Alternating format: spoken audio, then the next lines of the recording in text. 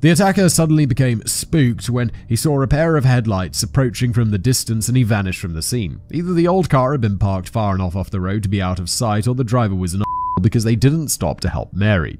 Still wearing the high heels that she had worn for her date, she fled on foot, desperately looking for help. The first house that she would find was roughly half a mile away, and she woke up the residents to have them call the police. While Mary had been fleeing, Jimmy regained consciousness. Whoa, okay, good. His skull cracked so loudly she thought a gun was going off.